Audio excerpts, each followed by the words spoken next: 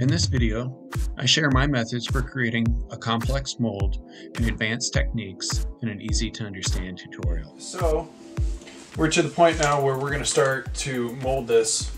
I'm going to be using Smooth On Rebound 25 with the Thivex to thicken that up. But the first coat I'm going to put on with just the Rebound. So I'm going to omit the Thivex for the first coat. Okay. I've predetermined where I'm going to slice the mold. So I want to cut it down this way. And this is good to do before you have the silicone on. I like a game plan.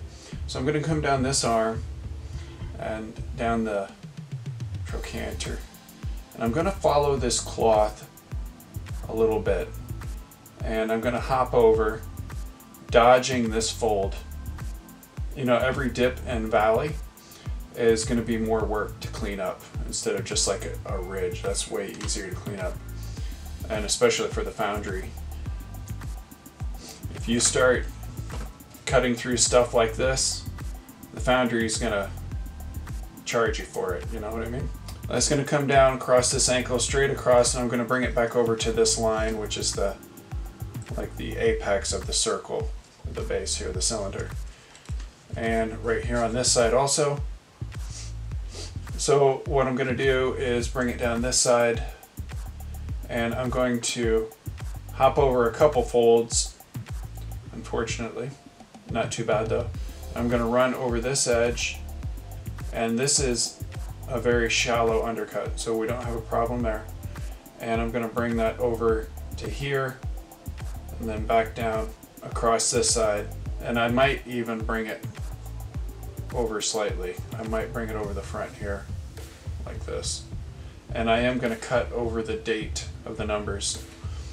I'll try to cut between them, but you know, don't cut over the signature. People can like at the foundry, they can recreate the numbers. That's not quite such a big deal, but to copy your autograph could be troublesome, so it's just better to leave it alone.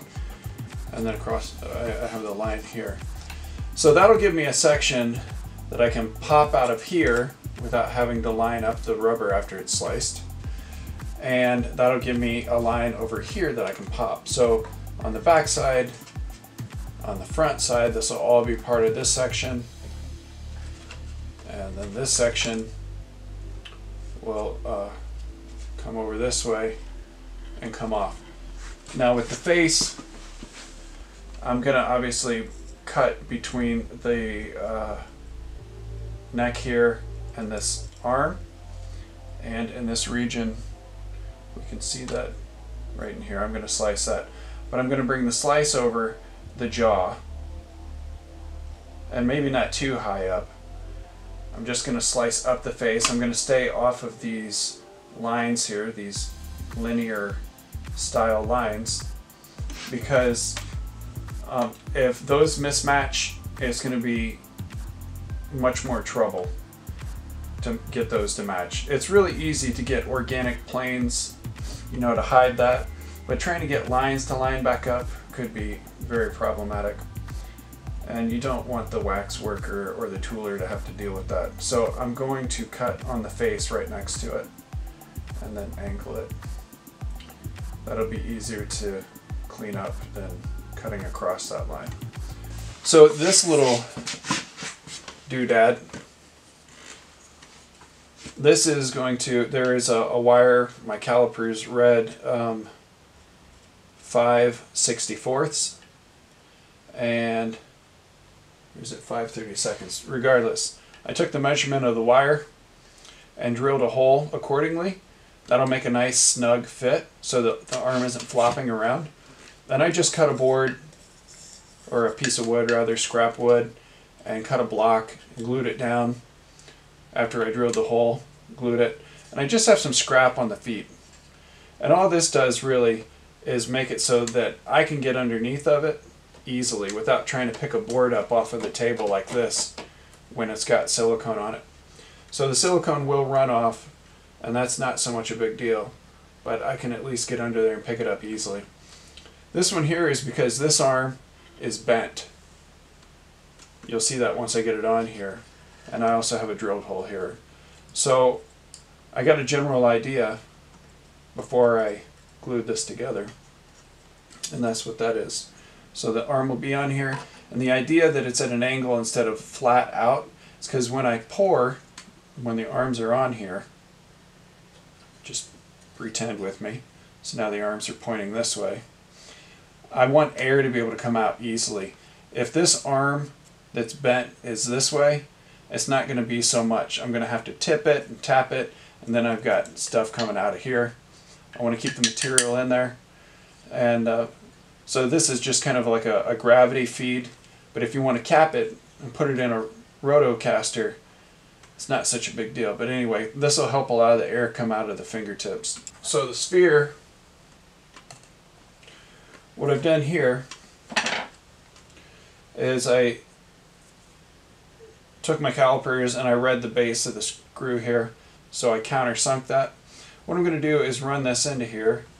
Okay, so the idea here, I want to put this screw into the seam. I don't want to do it here because then I have more seam and another spot here to clean up. So I'm just going to put it right there like that. And then I'm going to get a little worm of clay and I'll put that around there. And then I'm going to glue this down to its own board. So as the silicone pours over, you know, I can use this seam line as my existing part line when I do the mother mold on top of the silicone. I'll take off the mother mold and then I'll slice, do my thing. So that's how that's going to work. The cube,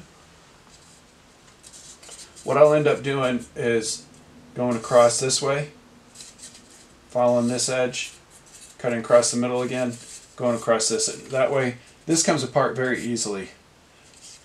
If you cut across this way, you're going to learn a lot. Okay? So yeah, if you do it this way, that's good. And if you want to go real crazy, create more work for yourself, but this will come apart the easiest, is follow this line. And you have your pieces come apart. And it's probably the easiest to hide the seam that way. But if you just go across here and follow that and that should come apart pretty easily. There might be a little resistance that way, but taper your silicone a little more and that should fall right out, and then you can stretch your silicone and pop that right out. So there you go. And you can put a feed anywhere. So like the feed spout on this one, so that's going to be that line. This will be this line. Then I'll follow this edge and that edge. And I'm going to probably cut another 1-inch dowel. You know, so obviously without the ball on it. And then that way when it comes apart also, you know, it releases quite easily that way. And then you can cast it like that.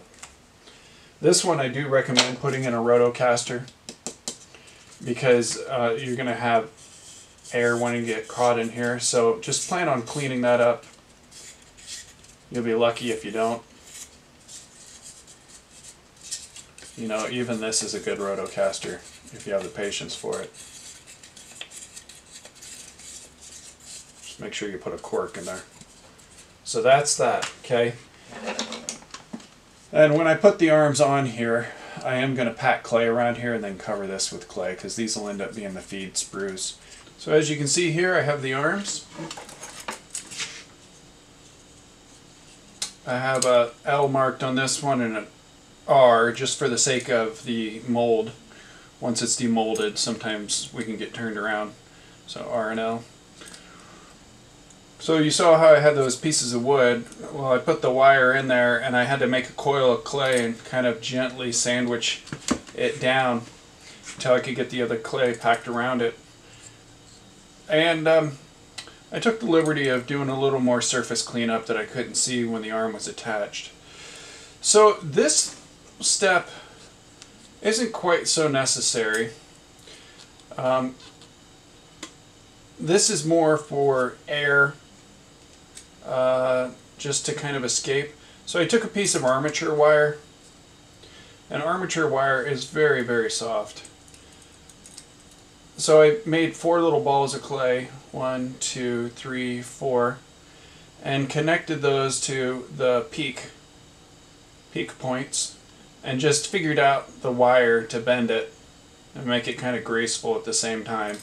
And that should assist. So when essentially this is upside down, if it comes in here first, see what I'm saying? This can kind of help route, so as the material is coming in, this air can go up and allow more opportunity for these tips to get filled instead of the material coming in sometimes, and the static electricity causes the air bubble to get trapped. So there's a little bit of that like tension, friction, whatever you want to cause it, that traps the air, and this helps reduce that. I'm not so much worried about this, but this could be a problem as well. I might make a little piece of clay there. I'll just make a little ball and kind of turn it into a short little worm and connect this thumb tip to this hand, and that can easily be broken off. And this can be cleaned up so easily. A lot easier than trying to rebuild a finger that had air in it. So that's the idea with that. Not necessary, but it could be very helpful. And especially if you're going to be doing like investment casting, this is kind of already built-in venting. So if you were to cast this, say, in wax, and then open up this half of the mold, you could connect a piece of wax there, use the one mold half as a cradle, connect the wax, and then pop this thing off, and then you can put your gating and sprue on it, and this will just help, you know, with venting. You put a little vent coming off of these. Anyway, so that's that. So this ball, like I said, we want the seam to be, you know, we don't want to create a second seam per se. So when I go to cut this open, I'm going to use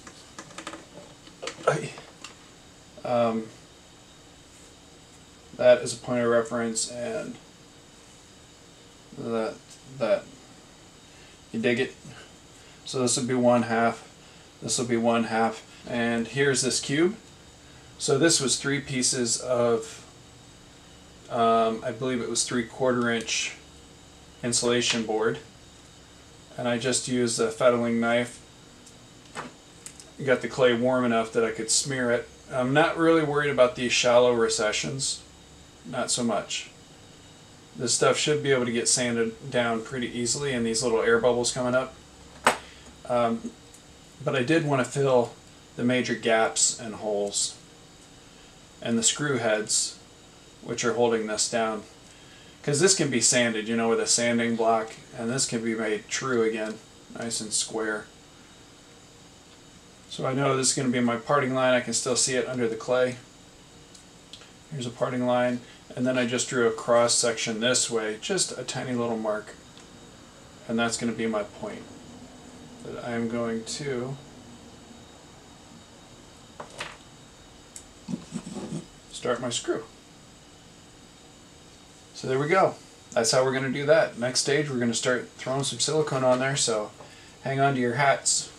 I just want to say that it's a good idea to have some like one-piece molds ready to go. So this is just a cup, and this is for a different project altogether. But I have my piece inside of, it's on the board, right? It's ready to go. This is a cup that I've cut the top off of and hot glued the bottom. So a lot of times when you're applying your layer of silicone, you're going to have excess silicone, and it's good to have these one-piece molds ready to go, so when you get all this extra slop, instead of wasting it in your cup, you can just pour it in there and get the most for your, you know, silicone is borderline affordable, so have this stuff ready and make your dollar go as far as it can.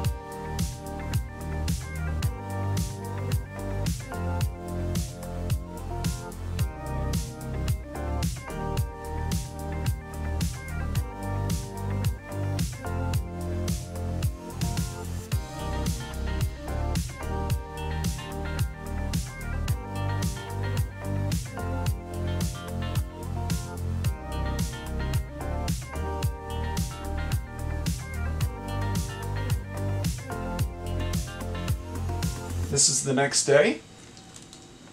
Okay, so this setup, pretty good. I was concerned, I wasn't sure how old this silicone was. I actually forgot I had this kit in my cupboard and I ran across it. But I've got some bigger containers that I'm going to be using to finish the job. So this ball has Vaseline on it, so I didn't want to do too much work on it because I didn't want the Vaseline to get mixed up in the silicone. Not sure how that would have worked.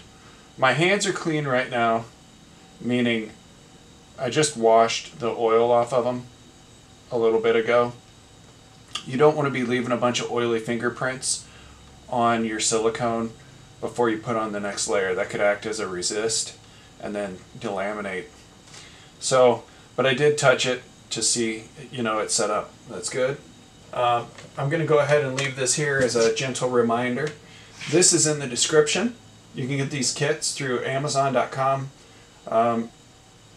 You can buy what you need that way.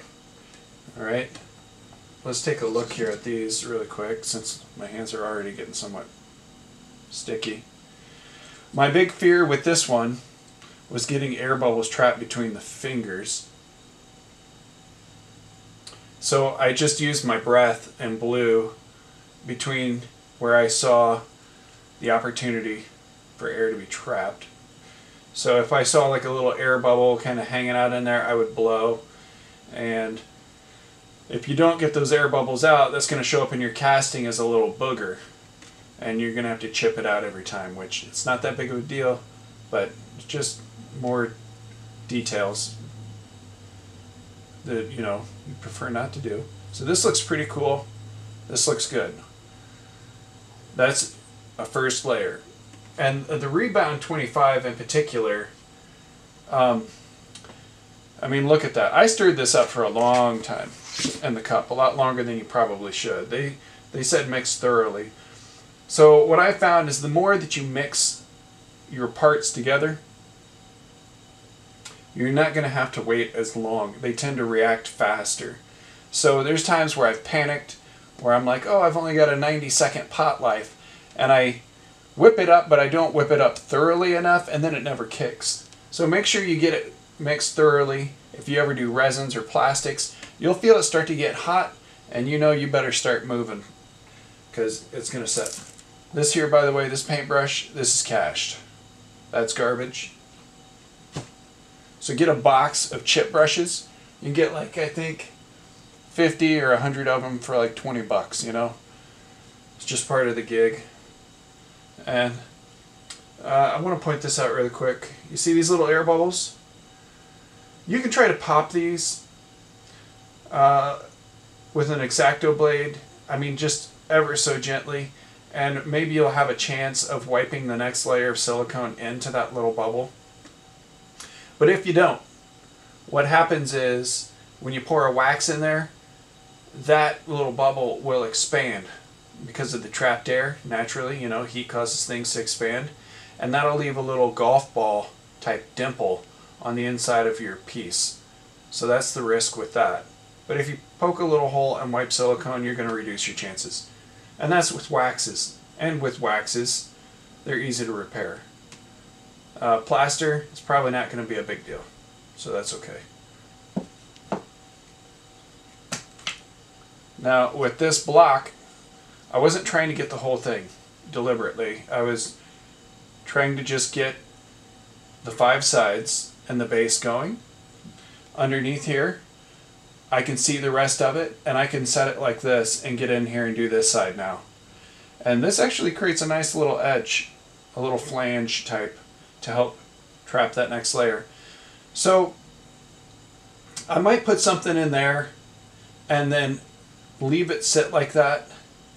And since this is a cube, I might just do Thivex on the second layer, since I got all the detail on the first layer.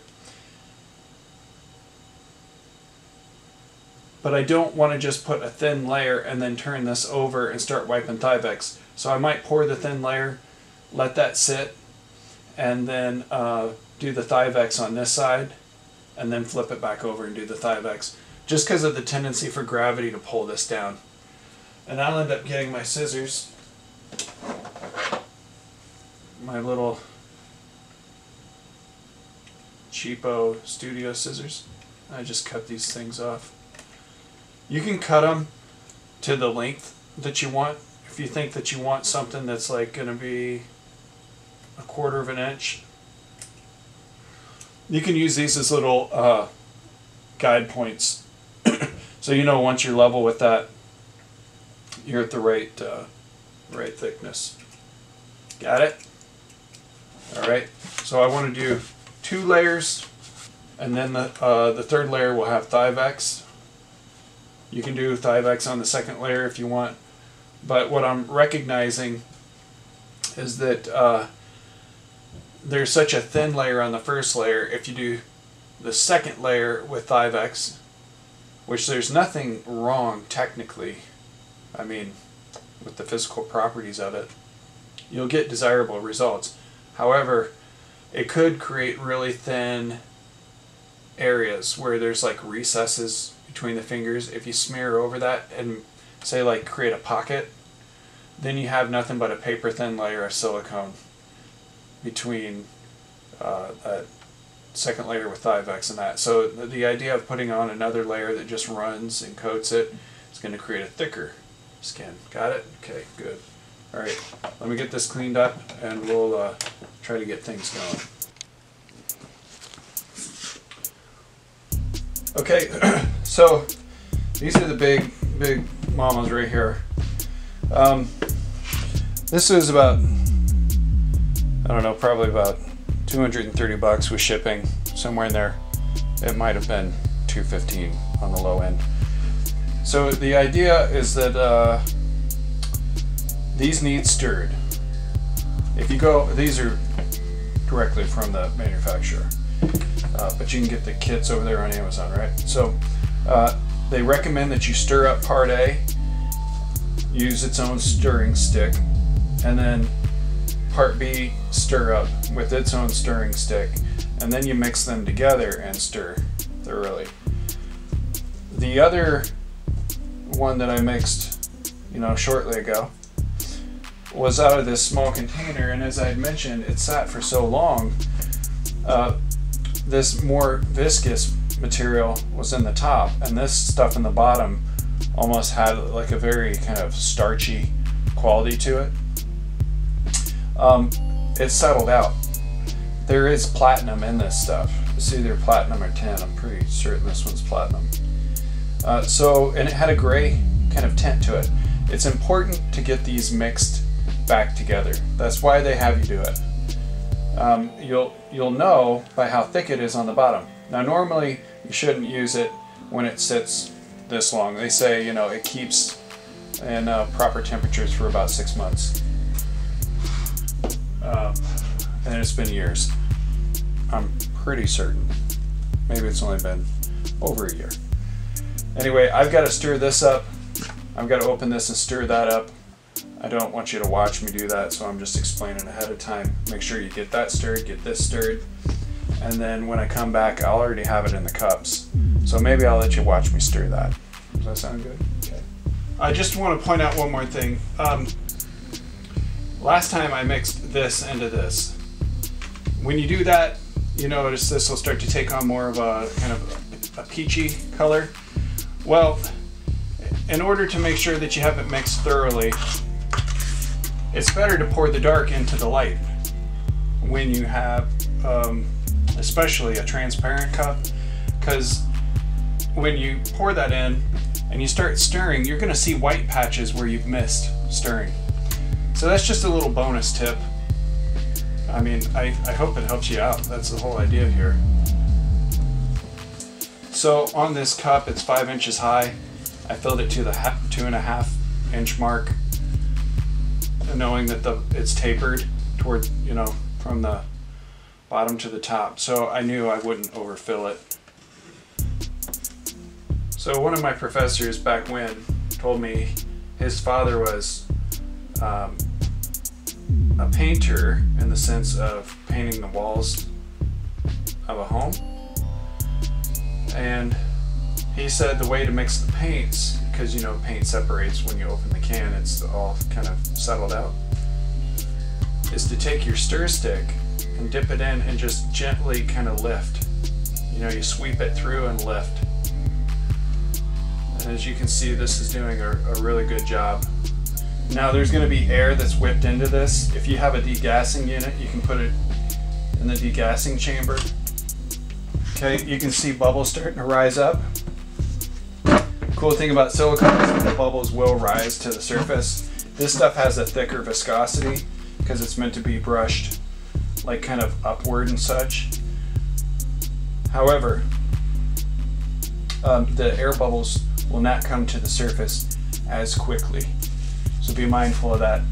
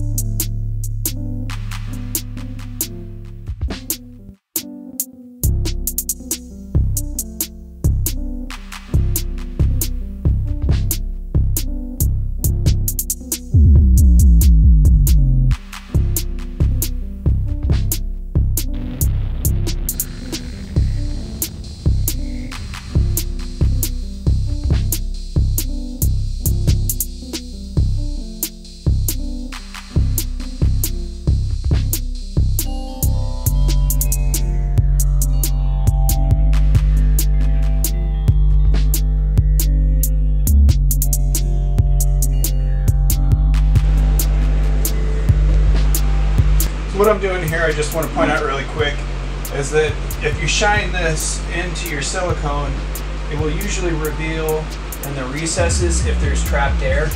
So I'm just looking for air bubbles. Check the pupils. Make sure there's no trapped air. Check the nostrils, the corners of the mouth. If the ears are exposed, you may even see an air bubble in the little registration marks. There's probably air bubbles under any overhang toes. And another spot is the overhang. And as I look, I can clearly see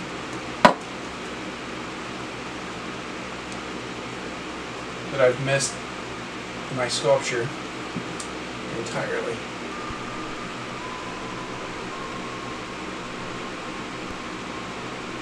Hopefully I'll remember to come back and look at that again. You know, to make sure there's no trapped air there. But other than that, I think we're looking pretty good.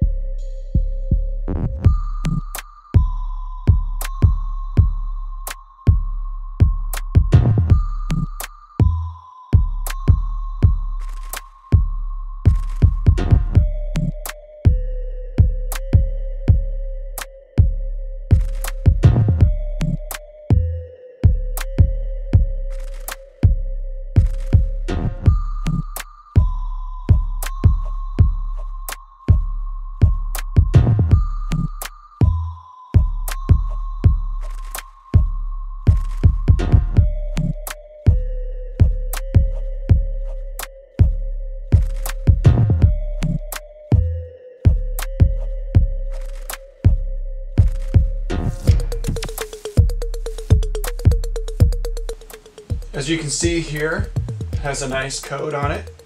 This is a first coat. Let me go ahead and get that out of the way. So, I just, for the record, want to state that my hands, I've just washed them. So the only thing that's on them at this point is the residual goo from the gloves. Anyway, they're oil-free, that's the point. The reason why I mentioned that my hands are clean is because I can touch this now and see that, yes, this is cured. But if my hands are oily, say like I just ate a fish taco, and I touch this, that area, there'd be a chance that that area, and any other area for that matter that I touch, would not stick, you know, the next layer. So this has 2 coats. This looks pretty good. I'm very pleased with this. I put this one upside down and filled this bottom because this side needed done. And it was starting to come over, the edge. Just a little bit. Probably wouldn't have mattered too much, but then I took some leftover silicone and with my stirring rod, I, you know, slathered it on there like butter, but I knew it was running and it was dripping off. If I hadn't put down a little block of wood underneath, this would be completely adhered to the board. And the reason why I didn't want to do that is because the top already has a layer of silicone on it. And if I were to try to peel this up to put it upright again, I'm afraid it would delaminate the top just a little bit, and I don't want to do that. So by putting it on that block, I can get under here. Oh, it looks like there was a little bit of silicone on the, just push down on the silicone next to it as you pop it up. That should allow that to stay down. There we go. It's looking pretty sweet. Trash.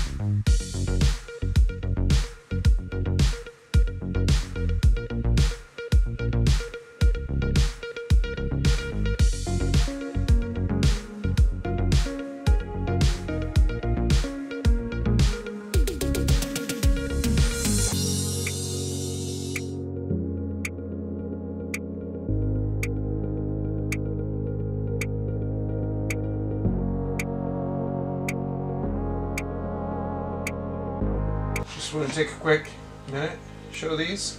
So this is 3 layers. This looks really good. Really happy with that one. These will be the arms. And it does have a slight vent that connects. So the wax or plaster will be poured in this way. Happy days.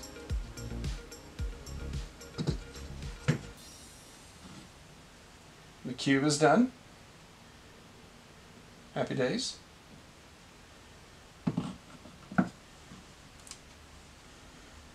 And the sphere is done. This one I ended up just taking my finger and dragging this around and smearing it to make a nice shape. Can you see it up here?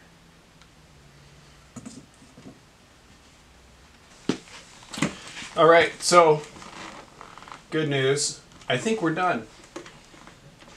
So that was a pint that I mixed up. Those cups are 1 pint each, so half. 1 pint.